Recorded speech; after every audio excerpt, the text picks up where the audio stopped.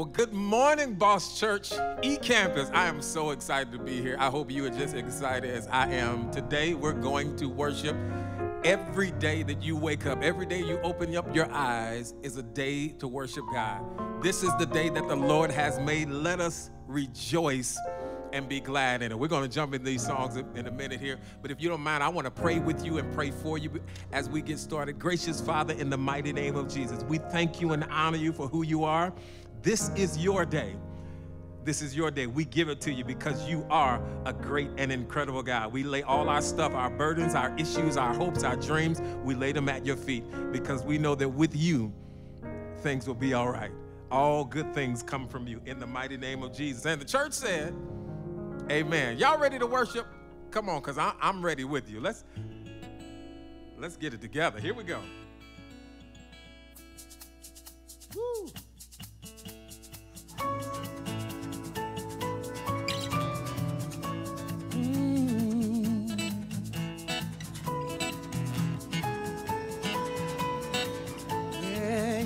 Yeah. We serve a great God. Yeah.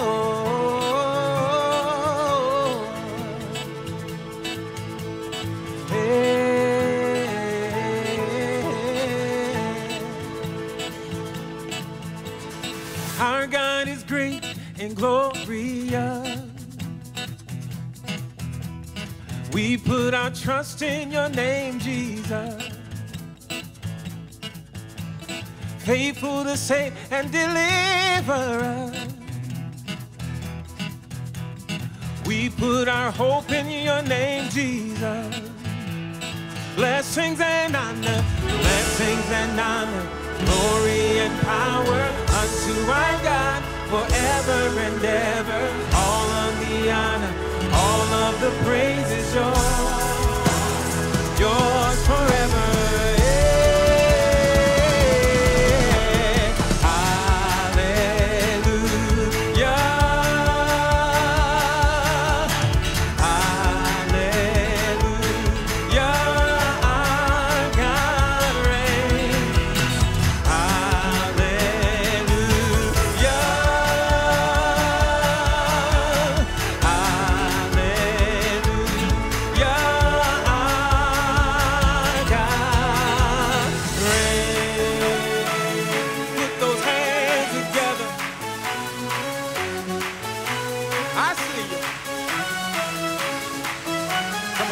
Take this thing up a little bit higher.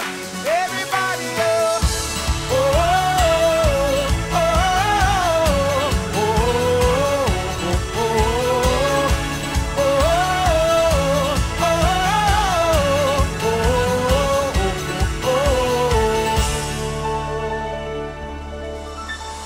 Our God is mighty and marvelous. We put our hope in your name, Jesus. Faithful to give you deliver us. Yeah. We put our trust in your name, Jesus. Blessings and honor, glory and power unto our God forever and ever. All of the honor, all of the praise is yours forever.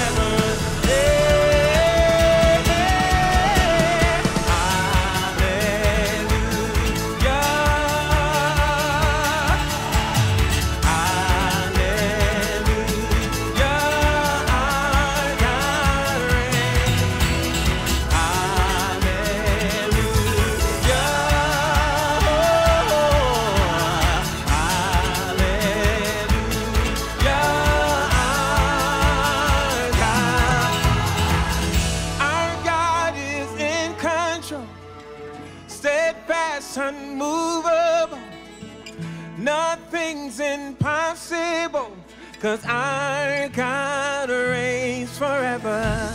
Our God is in control, steadfast, unmovable, nothing's impossible, 'cause our God reigns.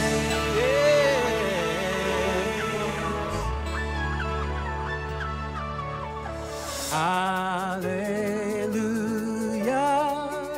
You can sing it now. Hallelujah. Our God reigns. Hallelujah. Oh, hallelujah.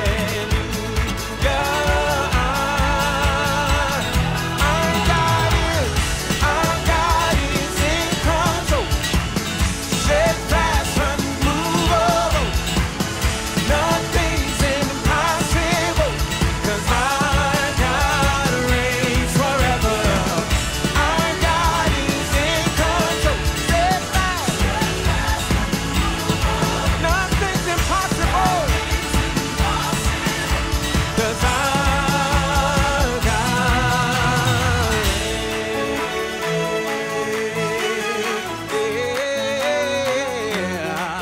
Come on, put those hands together right there.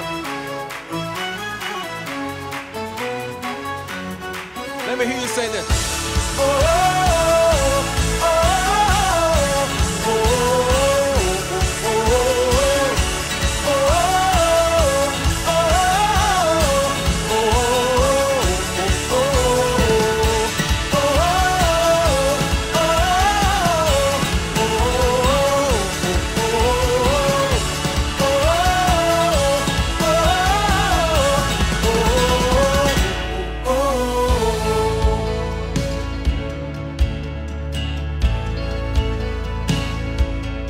God's got a blessing in store for you.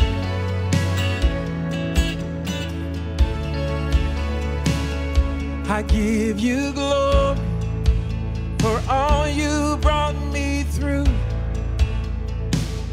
And now I'm ready for whatever you want to do.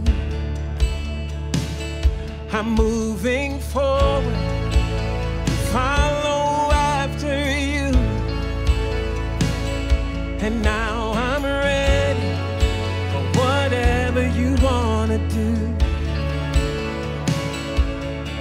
Your presence is an open door. We want you, Lord, like never before. Your presence is an open door. So come now, Lord, like never before.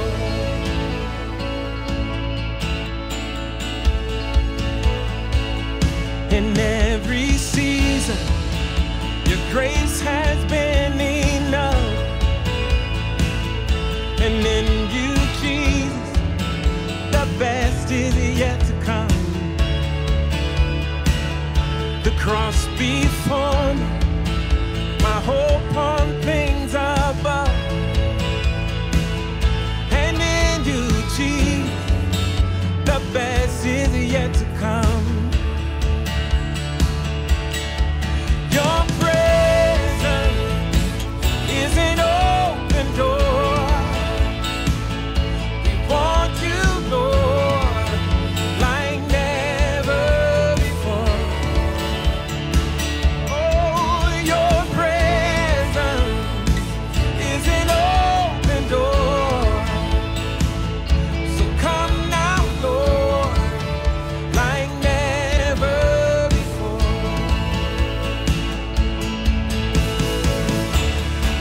I just want to know how many of you out there are waiting on a breakthrough. You're waiting on a blessing. If you got faith to believe it, I need you to sing this with me. It says this. I know breakthrough is coming by faith. I see a miracle. My God made me a promise and it won't stop now. I know breakthrough is coming by faith. I see a miracle. My God made me a promise and it won't stop now.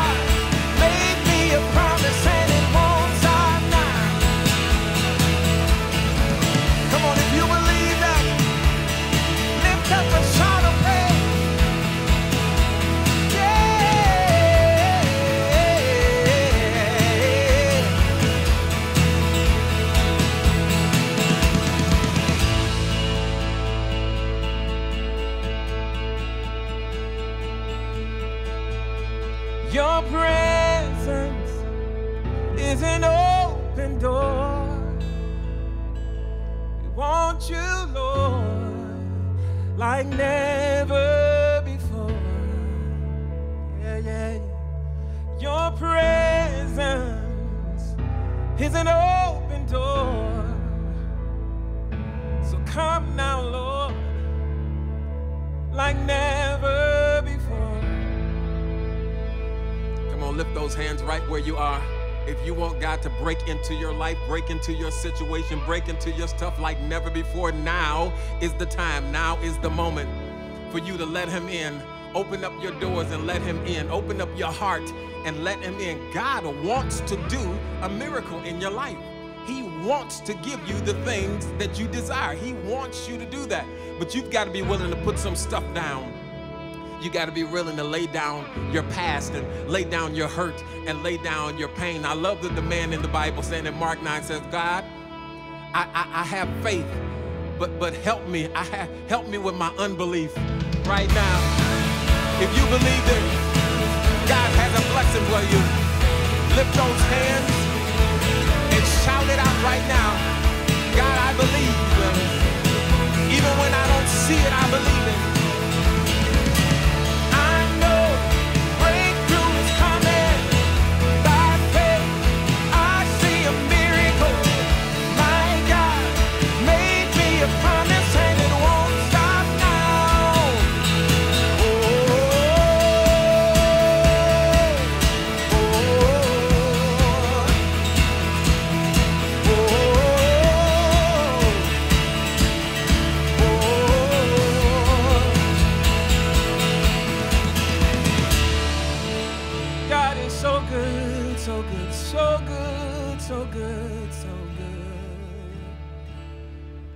Come on, if you believe, say it with me. I believe. One more time, say, I believe. God has something in store for you. God bless you.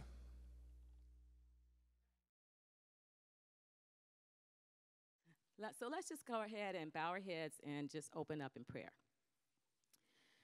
Gracious and loving Father, we magnify and we exalt your holy name.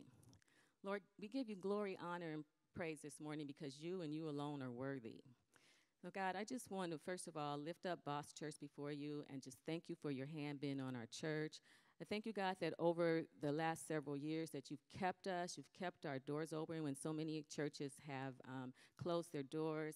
And not only that, Lord, but you've actually given us the purpose. We know that we are here to make a difference in this community, and we know that you're going to see us through that purpose. Father, I want to lift up our pastor before you, Pastor Darrell. We thank you, Lord, that you have given him a heart to serve you and to shepherd your people. We thank you, God, for the vision that you've given him. And we ask, Lord, that you would just continue to bless him and to give him encouragement and strength as he continues to attempt to work out the vision that you have for his, that you have given him.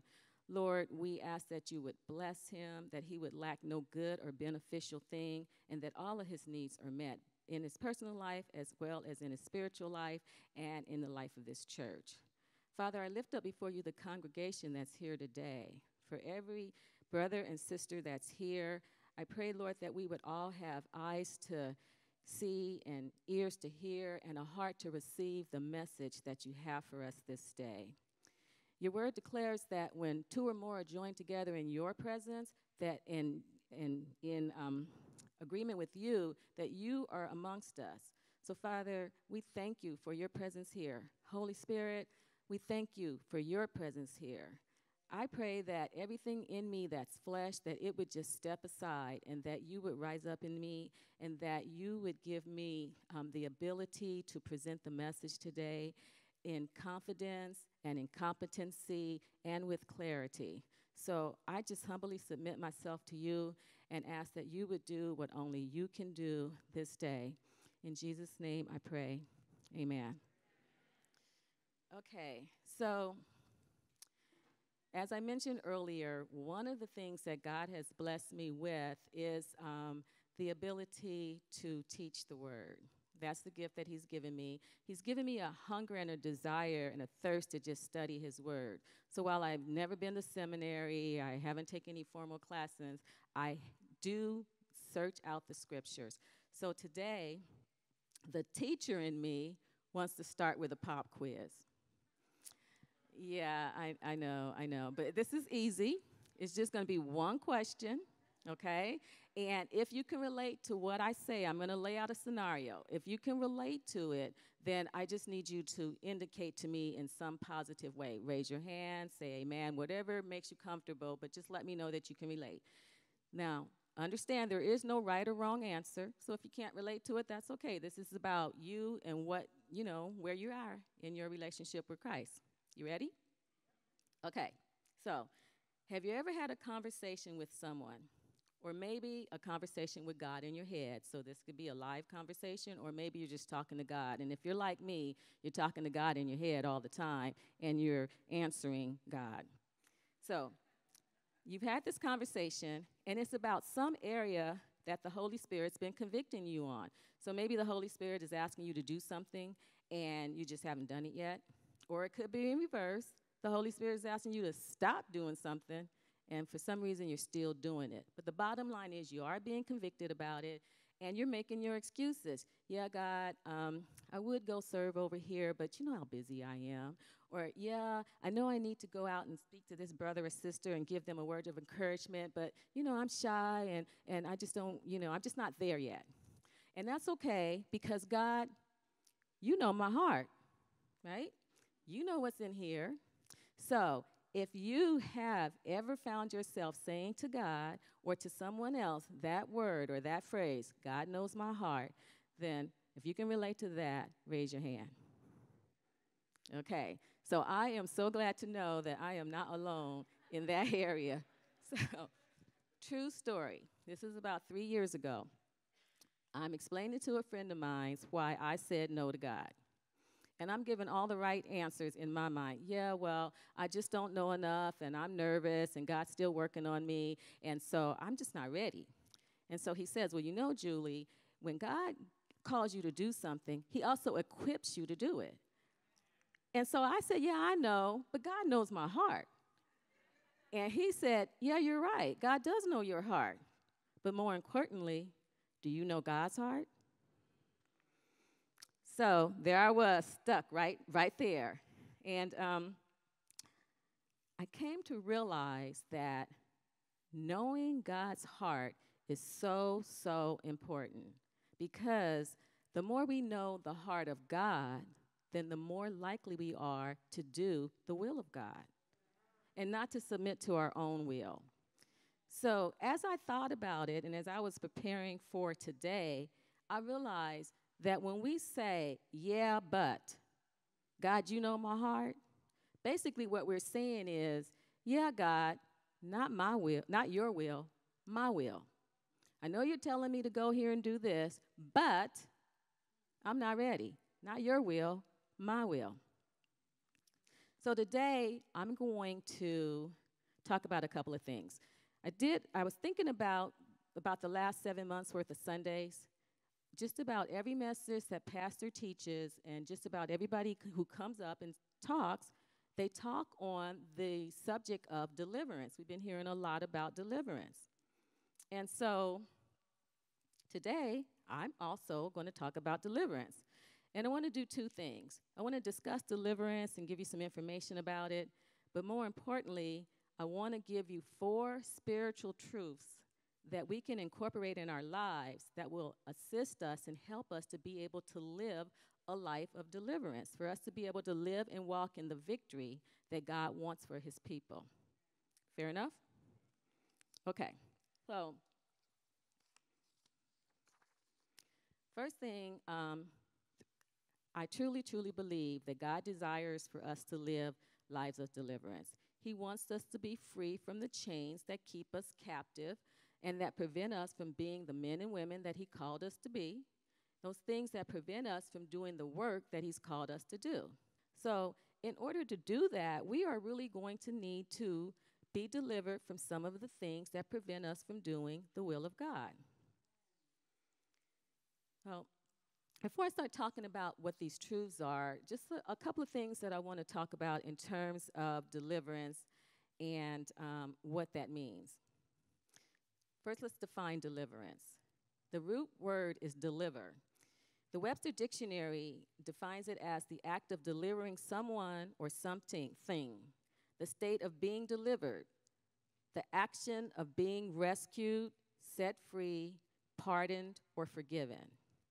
Now, there's a lot of scriptures in the Bible that talk about deliverance, and they don't use that word deliver. Instead, they use words that are synonymous with deliver. So we know synonyms. Those are words that sound very different, but they basically mean the same thing.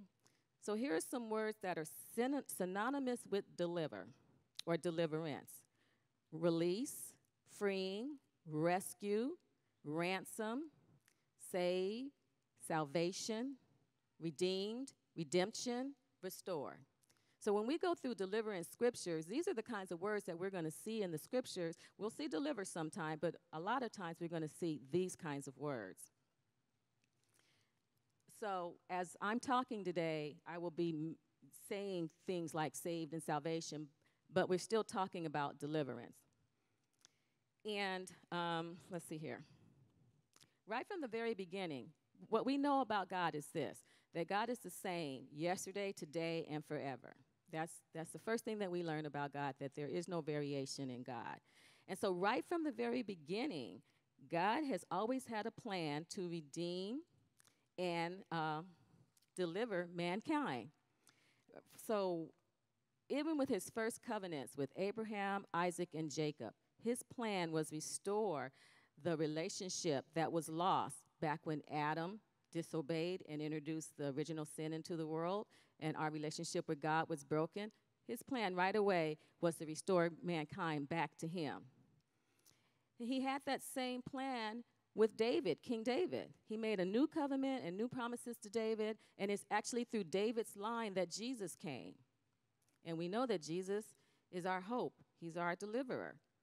And Jesus established an even better covenant, the covenant of grace. We live under that covenant right now, and we know that the covenant of grace is God's gift to us for salvation. God wants to save us, redeem us from the loss, and bring us back to him.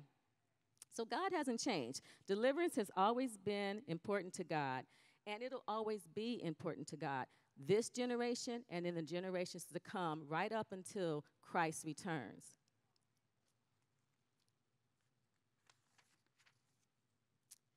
So, did a little bit of talking. Let's look at some scriptures. One of the things that I enjoy doing is looking at God's word, because I believe that God tells us everything that we need to know in his word.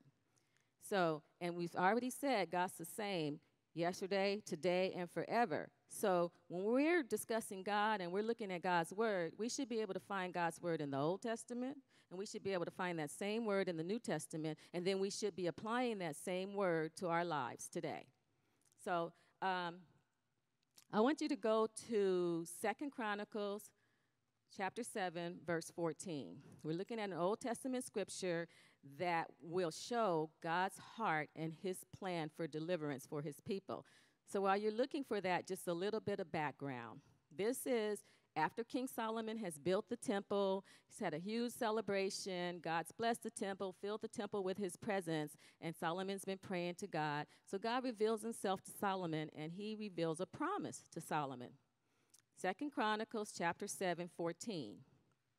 And it says, "If my people, which are called by my name, shall humble themselves and pray, and seek my face, and turn from their wicked ways, then will I hear from heaven, and will forgive their sin, and will heal their land." So, we know that God is omniscient. He knows everything. We know that he's omnipotent. He's all-powerful.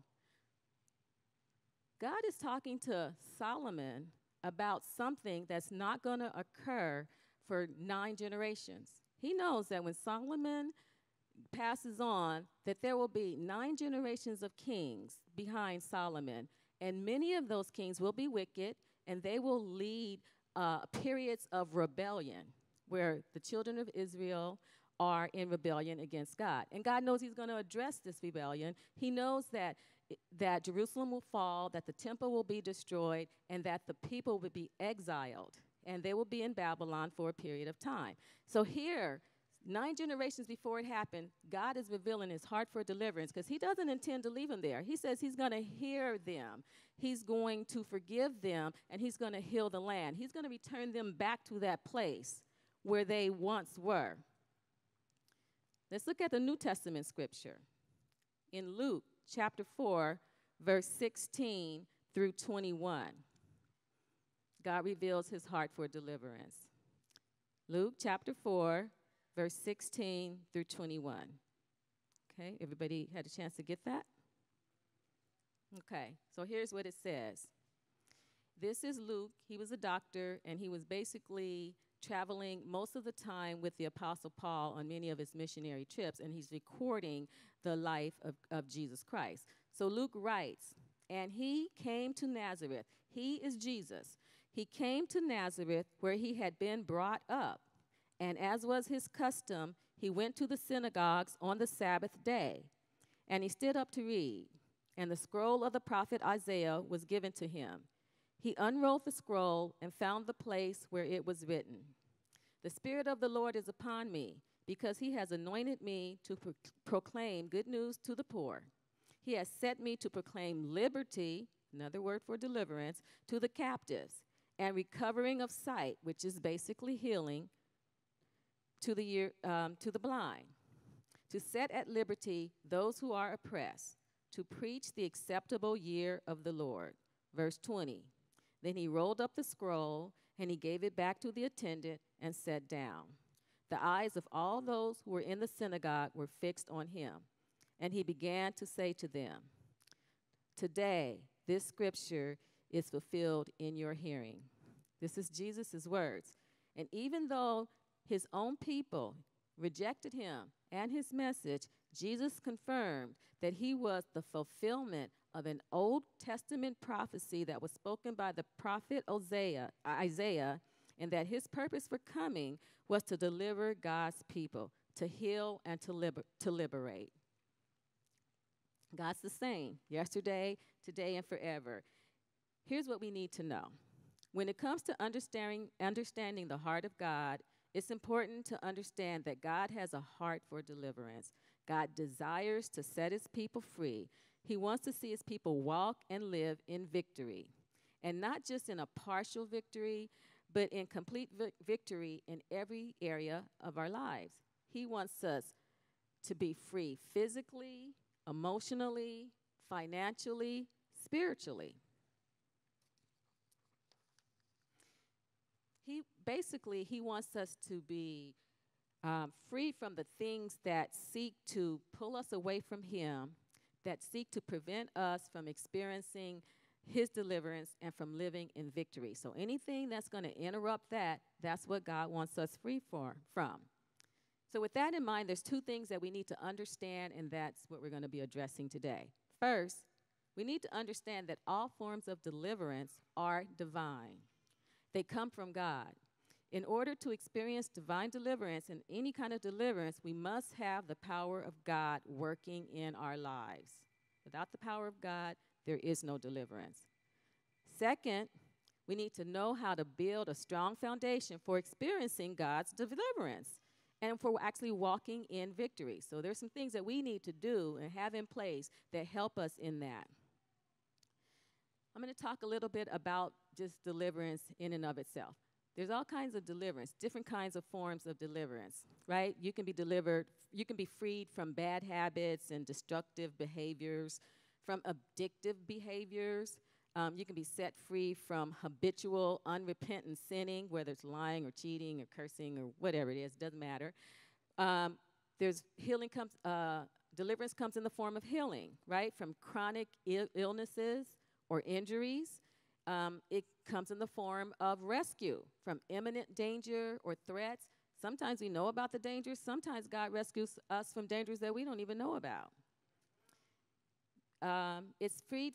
Deliverance comes as a form of freedom from any kind of mental or emotional chain that would seek to put us in bondage and prevent us from living a life that God's called us to live.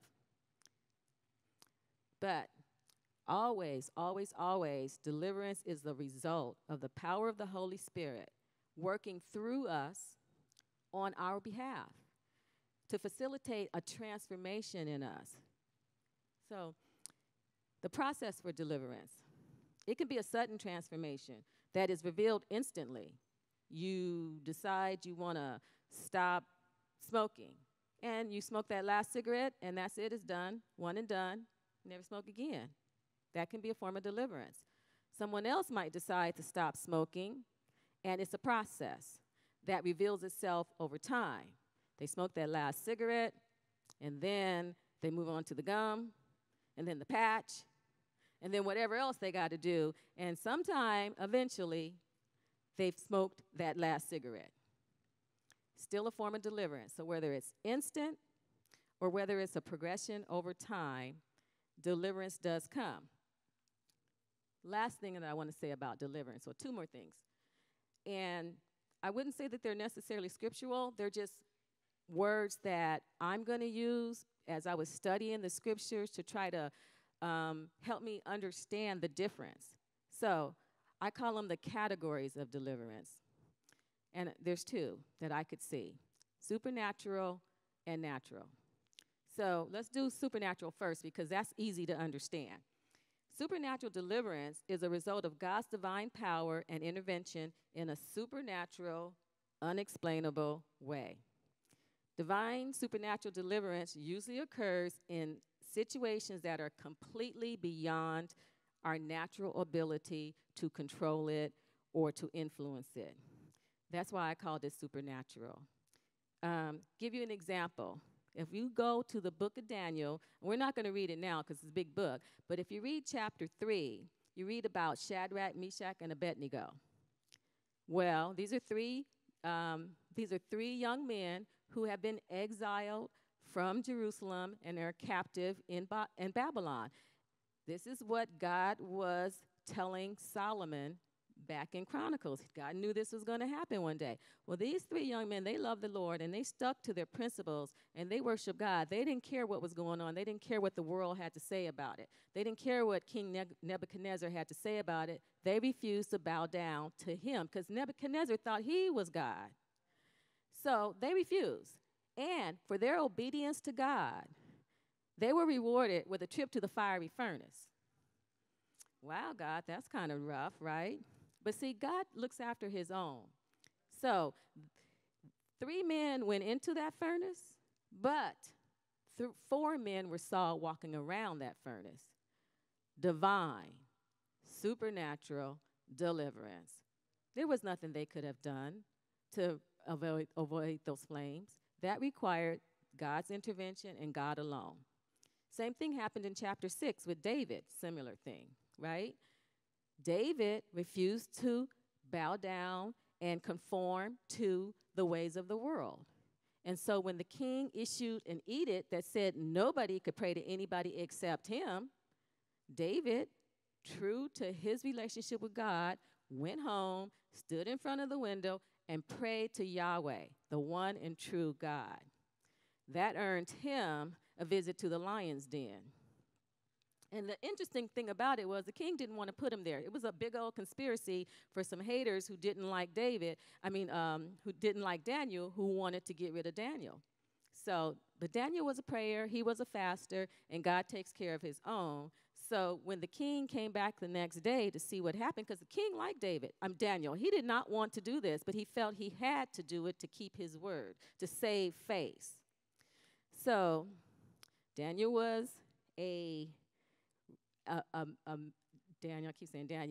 Daniel was a person who loved God, who prayed and fasted, and he worshiped God. So that night, while Daniel was fasting, so was the lion. Because when the king got there in the morning, Daniel was fine. Divine supernatural deliverance. So the king, once he realized the conspiracy, he wasn't happy about that because Daniel was his friend. So the 3 people that conspired to get Daniel in the lion's den, the lions fasted the night before. They had breakfast in the morning. Because those men went in, but God's divine deliverance did not go in with them. So supernatural deliverance is easy to recognize because we know it's all about God and we really didn't have anything to do with it. And the New Testament gives us scriptures. There's all kind of scriptures in the Bible where Jesus is healing people. People are passing by, touching his garment and being healed. He's raising people from the dead. He's restoring.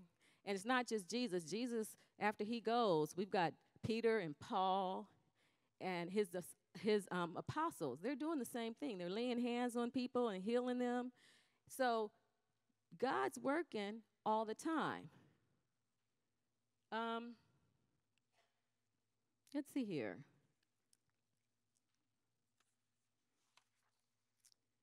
What about now? Modern day, right? Is there some supernatural deliverance going on in modern day? I would say yes. Is there some supernatural healing happening for us here today? I would definitely say yes. Give you an example.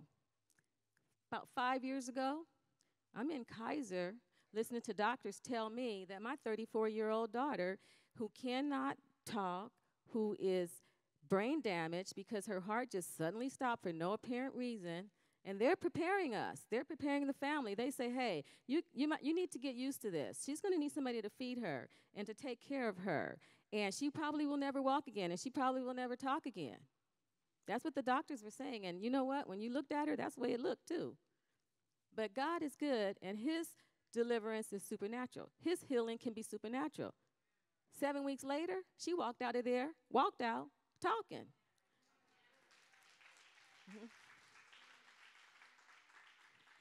5 years later, she's feeding herself and her 3 babies. She's going to school and she's working. So God still does supernatural healing, supernatural deliverance today. We hear about it all the time, right? Have you ever driven down the road and you've seen a car that's so mangled up, and then you see the people standing around, and you're like, how did they walk out of that? That was divine. That was God intervening on their behalf in a way that didn't have anything to do with them. Had to be God, all God. So that's all I'm going to say. I think we get the picture as far as supernatural deliverance goes. So let's talk about what I call natural deliverance. First of all, it is still divine because it is the result of the power of the Holy Spirit working in us. However, it also involves our own natural effort and personal commitment. It involves us making a conscious choice to yield to the Holy Spirit that's in us and to walk in the freedom and the victory that Jesus has already won for us. See, when Jesus died, every wound that his body took, every drop of blood that was spilled, was to pay the cost for us that we owed so that we could actually walk in this freedom, that we could be free from the traps and the debt and the penalties of sin. He died and he rose again, conquering sin and death so that we could be free to live. And I don't mean just be alive, but to truly live in him. Isaiah 53, verse 5 says, but he was wounded for our transgressions. He was bruised for our iniquities. The chastisement of our peace was upon him, and by his stripes we are healed. There's that word again, synonymous with deliverance. Because of what Jesus went through, we are healed. We are delivered. We are free from the traps and the things that entangle us in this world. But our participation is often key to experiencing the victory and the deliverance that Jesus has already won for us. And we do this through our choices and through our actions. Our deliverance can be as simple as making a decision to submit to God's will instead of the will of our flesh, and allowing the Spirit of God in us to strengthen us so that to strengthen us to perform God's will instead of our own will. The Apostle Paul said it like this in Philippians 2:13. I'm reading from the Amplified. I love the Amplified. It breaks things down. So Philippians 2:2, verse 13 says, for it is not your strength, but it is God who is effectively at work in you, both to will and to work.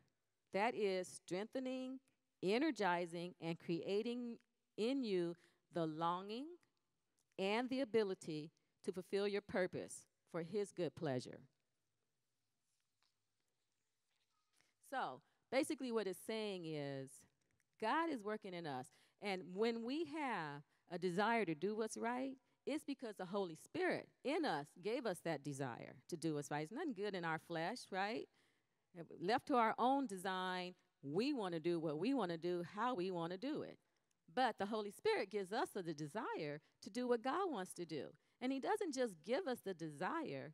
If we will allow Him and if we will yield to Him, He will strengthen us and actually give us the ability to be successful. That's what Philippians 2:13 is telling us. So here's an example.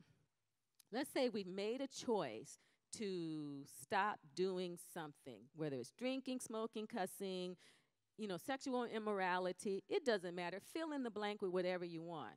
But we've actually decided that we're going to stop doing it. And not only did we make that decision, we actually succeeded in achieving this transformation and this change.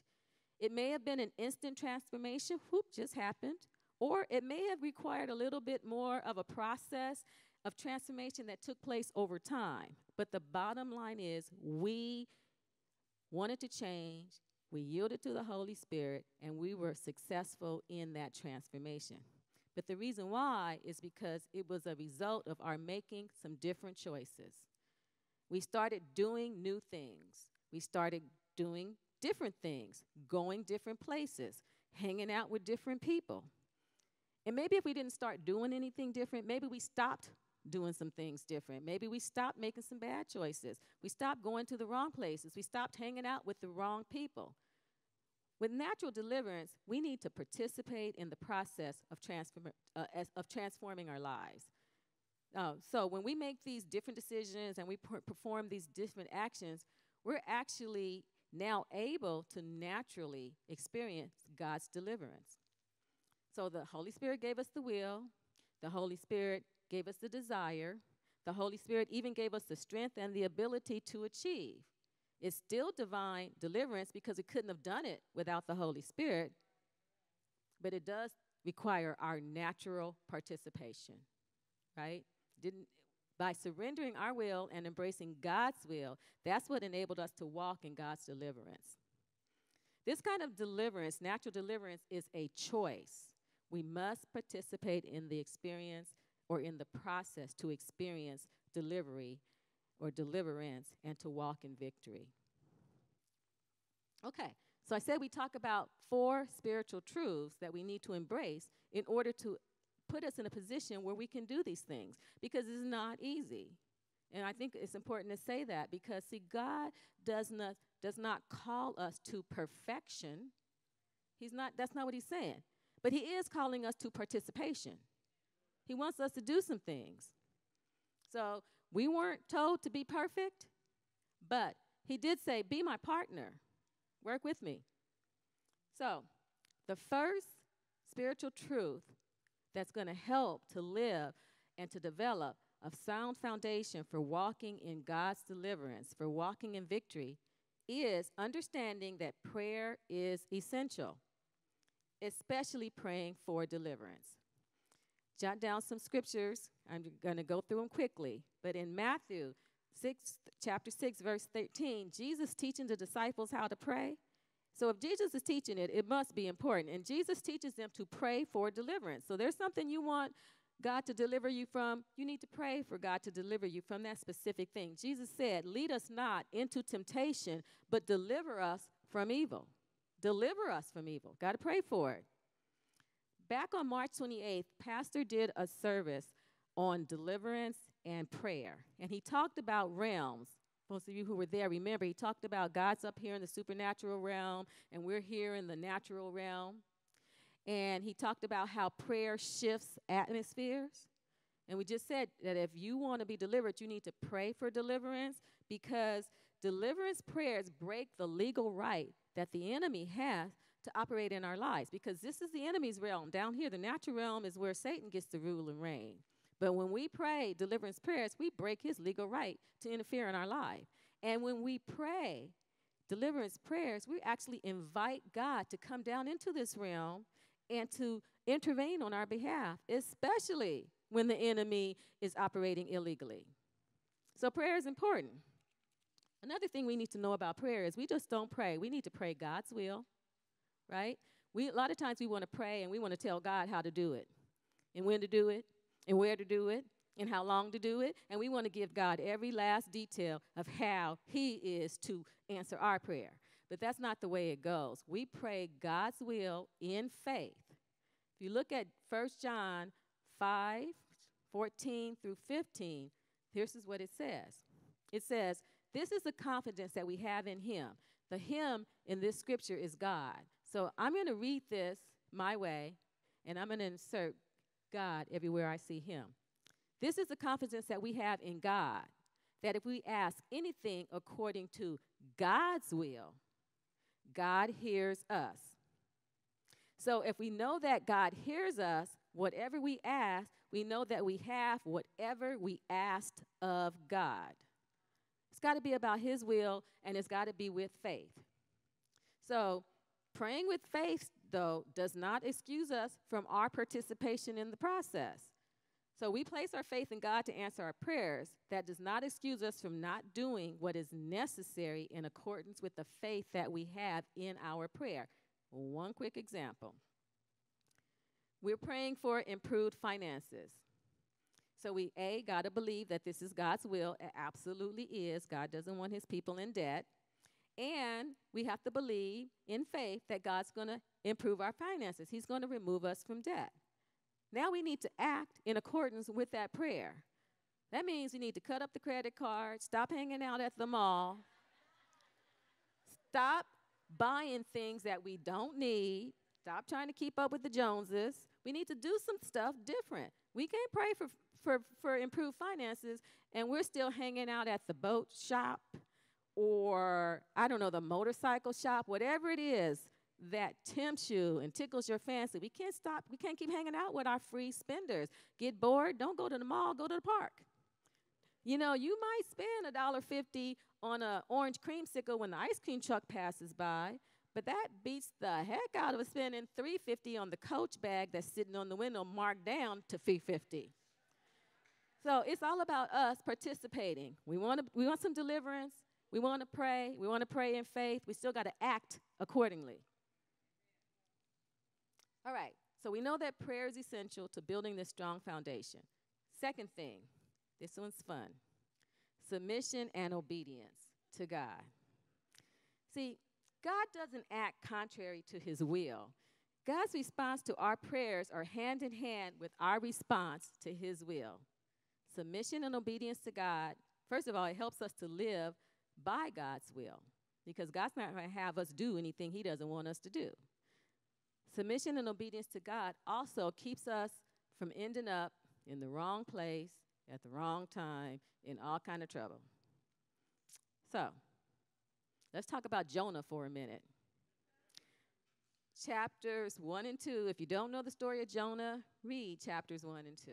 God told Jonah to go to Nineveh and to cry out to the people, to talk about repentance. Jonah didn't want to do that. He decided he would go ahead and disobey God. So he gets on a ship. He goes to Joppa, wherever that is, and he gets on a ship that's headed for Tarshish. My guess is it's probably as far away from Nineveh as it can possibly be, because he's trying to get away from God. Now, here's what's interesting. God is omniscient.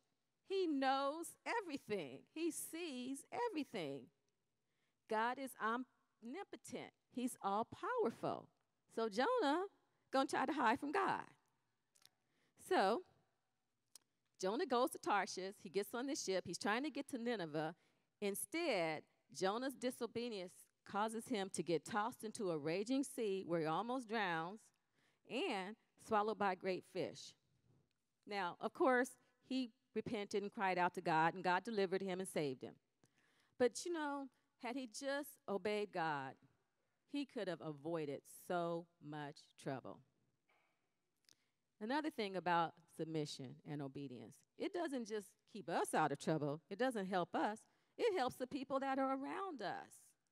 I'm going to throw out a term and see if you know it. Collateral damage. Have you ever been in trouble because you were just with the wrong person? You were too close. You didn't do anything.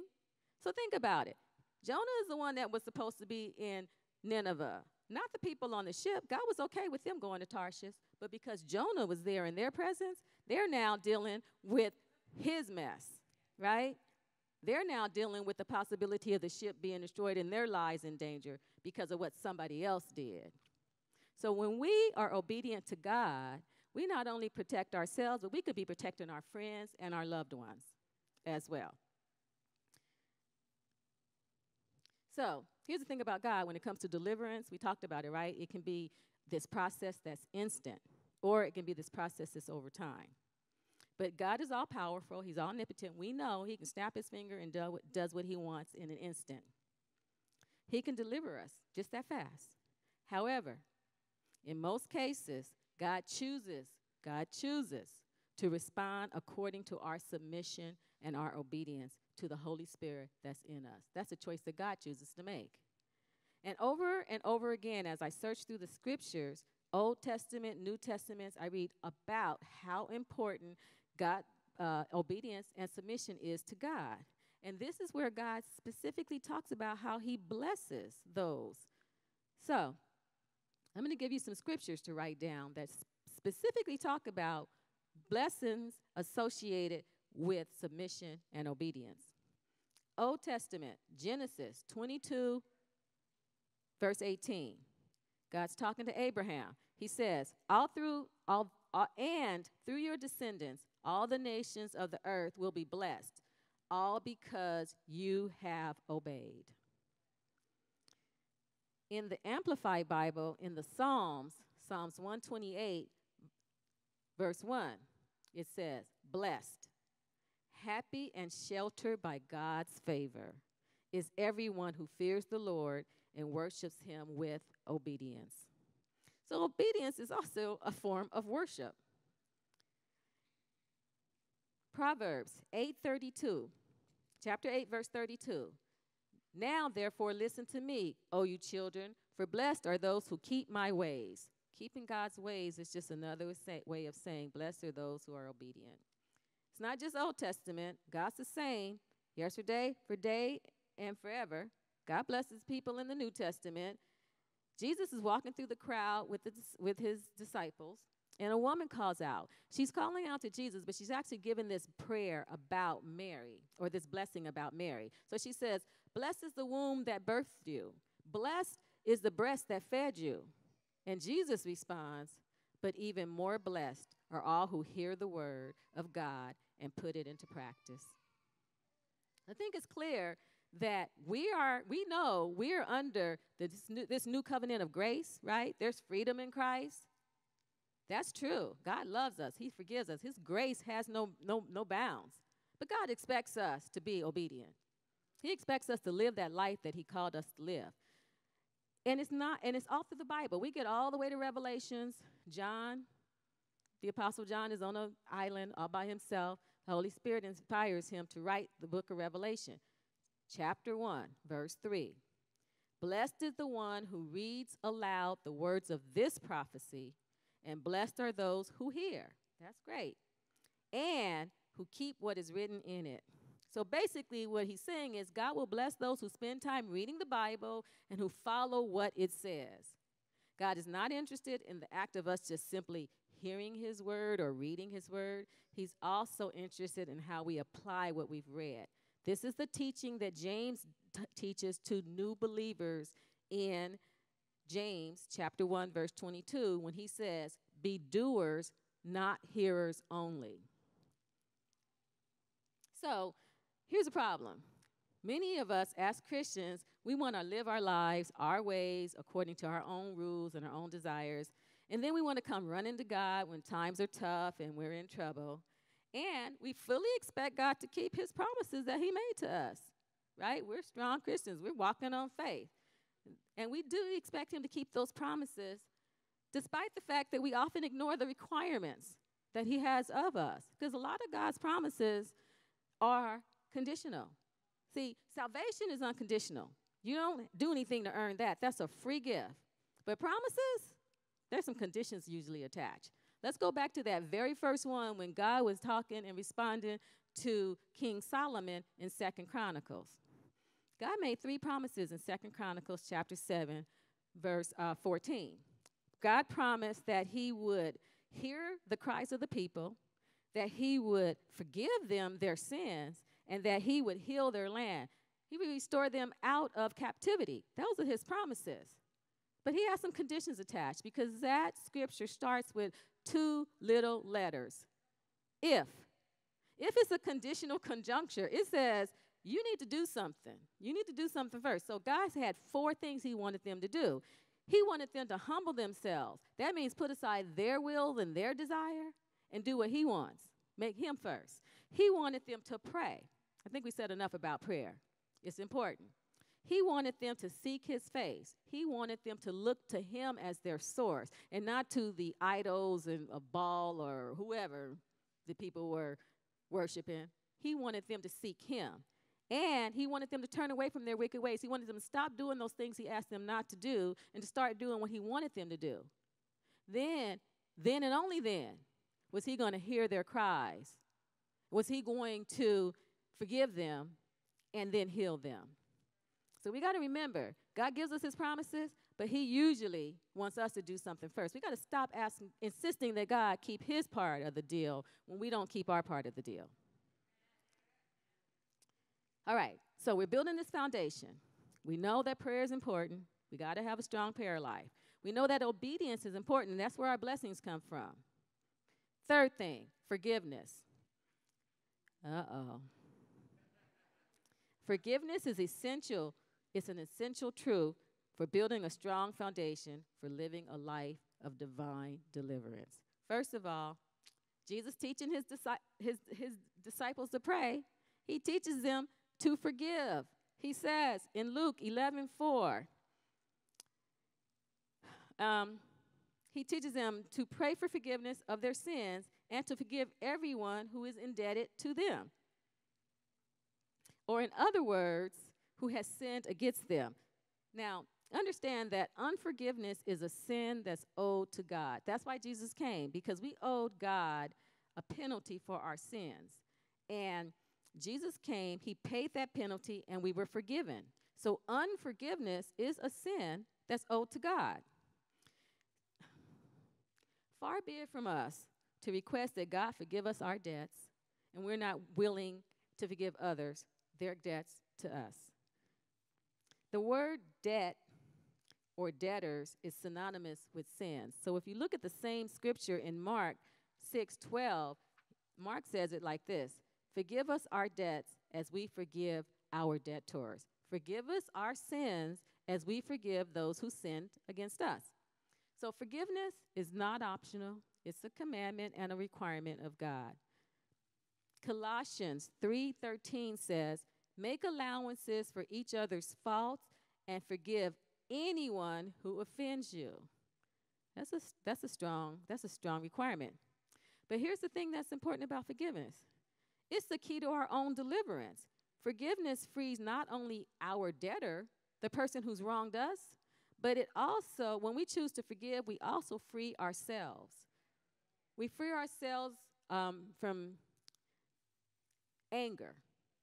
We free ourselves from hatred and resentment and from our need for revenge or to get even, because those are heavy burdens and weights to carry around. Unforgiveness is a type of bondage. When we fail to forgive, we not only keep this person, we're holding them hostage, but we're also keeping ourselves in bondage. Forgiveness is what frees us and allows us to move forward. Can you just imagine how hard it is to move into a new relationship when you're dragging around the baggage and the hatred and the resentment from the old relationship? You're treating the new person like they did what the other person did. We got to let go of stuff. We got to let go of stuff. We got to release it, because that's what allows us to move forward. It is through, don't want to forget this. God has forgiven and not condemned us. Likewise, we need to forgive and not condemn others. We've said that, right? Let's not forget to not forgive ourselves. So many of us hold ourselves in bondage. We are our own worst enemy. We think about what we did in the past, and we say, I can't serve in the church. God, man, I used to do X, Y, and Z. I can't speak a word of encouragement to this brother or this sister, because you know what? I used to do A, B, C. We are constantly holding ourselves in shame and regret that God let go of and forgot about a long time ago when he ushered us into his kingdom. So forgiveness is not just for everybody else. We got to learn how to forgive ourselves. The Apostle Paul said it like this. Now, if you know Paul, then you know Paul was busy crucifying Christians before God met him on the road to Damascus and opened his eyes spiritually. But Paul says, I don't look back on the past. I look forward, and I run the race in front of me. How effective would Paul have been carrying the gospel to the Gentiles if he was still wallowing in guilt and shame from all the persecutions that he did prior to meeting Christ? Let it go. Forgive yourself. Move on. It's okay. God forgave you. Hold your head high. And don't let nobody shame you with those, girl, remember when you used to do this? And man, remember when you used to do that? No, I don't remember. God forgot, and so did I. Simple. All right. So we're talking about 4 things that we're going to do, 4 spiritual truths that are going to allow you to live in victory, to experience deliverance. 4th truth, we need to understand and embrace and accept the fact of Jesus Christ. Jesus is the most important person responsible for exemplifying God's heart for deliverance. Christ is the word for anointed. It means Messiah. It refers to the work Jesus came to do. Jesus came to deliver us. He came to set us free. Christ is the cornerstone upon which every other spiritual truth rests. Without Christ in our lives, it is impossible to embrace and build upon the other 3 spiritual truths. Without Christ in your life, you cannot have an effective prayer life. If you don't know Christ, without Christ in your life, obedience, kiss it goodbye. It's not going to happen because you don't have the Holy Spirit, and we've already said it. It's the Holy Spirit that gives you not only the will and the desire, but also the ability. So without Christ, you have no Holy Spirit, and without the Holy Spirit, you can kiss obedience goodbye. Without Christ, forgiveness, please. It's hard for some of us to operate in forgiveness with Christ. So Christ is the cornerstone. He is that solid rock. We got to build on that foundation. And Jesus exemplifies everything. Let's look at him. Let's look at Jesus. Jesus demonstrated consistent, strong prayer life. The New Testament is full of scriptures where Jesus is going off somewhere on a mountain or in a boat or wherever to pray all by himself. And then you get scriptures where Jesus is praying in crowds, praying for people. John 17, 126, 1 through 26, those are the verses. It's called the high priestly prayer, and it is the longest prayer of Jesus in all of the Gospels. In that prayer, Jesus prays for himself, he prays for his disciples, and get this, he prayed for you and me. He prayed for and interceded for future believers. That includes us, and that includes anybody that comes after us, generations to come, right up until his return. That's how important prayer is, and Jesus exemplifies it. Second spiritual truth, we talked about total submission, right? Jesus demonstrated a life of total submission and obedience. John 1, verse 29 talks about Jesus. Behold the Lamb of God who takes away the sin of the world. So in the Old Testament, when you sinned, you had to bring a lamb to the priest who would sacrifice the lamb so that your sins would be forgiven. And the lamb had to be perfect, without spot or blemish. That means nothing could be wrong with this lamb. That's Jesus. He's the Lamb of God. He's perfect, without spot or blemish. There's no sin in Jesus. 1 Peter chapter 2, verse 22 says, he committed no sin, nor was deceit found in his mouth. There's other scriptures. Write down 2 Corinthians chapter 5, verse 21. Talks about how Jesus had no sin. Hebrews chapter 4, 15 talks about how Jesus could relate to us because he experienced everything we did. He empathized with us, yet he didn't sin. Jesus in the garden praying before the Roman soldiers come to get him. We know that prayer. Father, if there's any way this cup can pass, let it happen. Nevertheless, not my will, your will be done. Jesus is exemplifying submission and obedience right there, even unto death. There's a whole nother teaching I could do on this scripture. I love it, but it would add like another hour to this message. So it had to be something different. But the point is, Jesus is our example of what submission looks like. How many of us is going to climb up on a cross or allow ourselves to be nailed to a cross to pay a price for something that we didn't do? That's submission and obedience to the nth degree. Lastly, Jesus, he demonstrated total and unconditional forgiveness. He gave his life and he shed his blood for the sole purpose of forgiveness. Matthew 26, verse 28 teaches us, he gave his life and shed his blood for the sole purpose of forgiveness. It says, for he's in the upper room with the apostles. This is before he goes and allows himself to be taken by the Roman soldiers. And he says to his apostles, for this is my blood that establishes the covenant. It is shed for many for the forgiveness of sins. Jesus was so forgiving, and he exemplifies forgiveness so much that even on the cross, he's still showing us how to forgive. He's looking down at the very people that are killing him and crucifying him. Then he looks up to God and he says, Father, forgive them. They do not know what they do. Forgiveness. We want to live a life of victory. We want God to deliver us. We need to have this foundation. We need to have a prayer life, a good prayer life, a consistent prayer life. We need to be in obedience and submission to God. We need to be seeking him and doing what he wants and not what we want. We need to be able to forgive people. It's our forgiveness that God uses.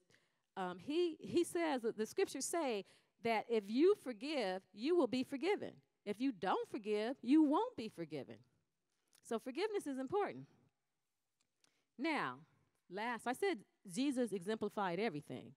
We talked about 3. Last one. The most important truth of all is that Jesus is our deliverer. See, so for those of us who've already placed our belief and trust in him, he has redeemed us from eternal death and damnation and separation from God. And he's placed us into a position for eternal life. So we know this is not our home. This isn't permanent. We know when we leave here, we spend eternity in the presence of God. Christ is the cornerstone. He's the solid rock upon which the strong foundation of deliverance is built because he is our deliverer. That's why he came. All right. I just want to end today with 2 exhortations of encouragement. See, God has a heart for deliverance. And because he desires to deliver his people, his heart is full of love and grace and mercy. John chapter 3, verse 16 and 17, we know it, right? For God so loved the world that he gave his only begotten Son, that whoever believes in him should not perish, but have eternal life. Verse 17, for God did not send his Son into the world to condemn the world, but that the world through him might be saved. Ephesians chapter 2, verses 8 and 10. For we are saved by faith through grace.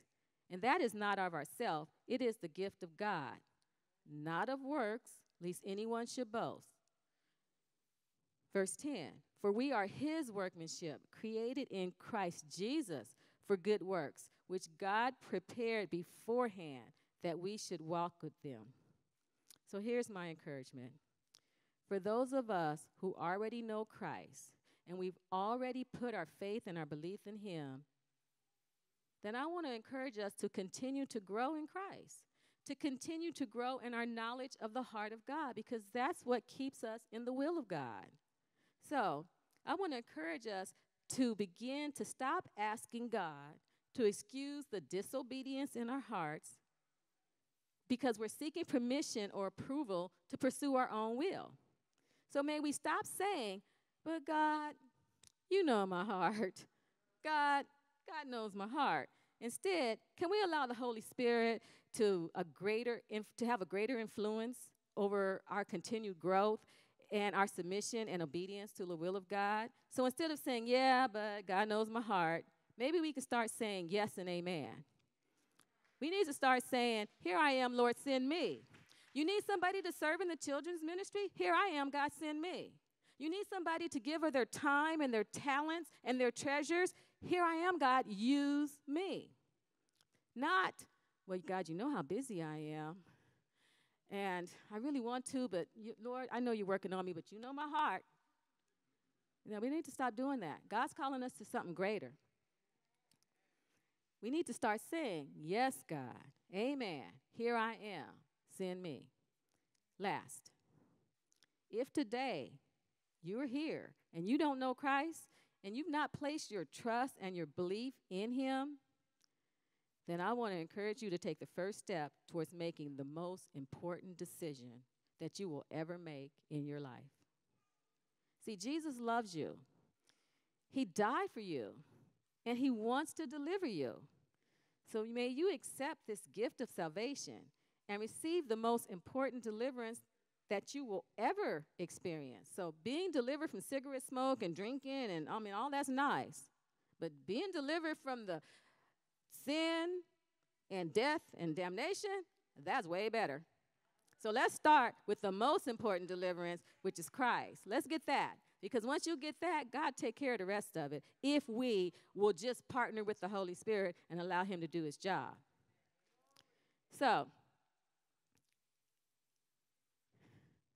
I want you to begin this process so you can start your lifelong journey in getting to know the heart of God, to getting to understand and develop a relationship with God, with Jesus the Son, and with the Holy Spirit. So, Father, I just thank you for this opportunity to deliver your word this day, Lord. I pray, God, that your word fell on a field of hearts that is prepared and is good ground. And I pray, God, that you would send laborers into your field to cultivate it and to water it. And I thank you, God, that you and only you can receive an increase from it.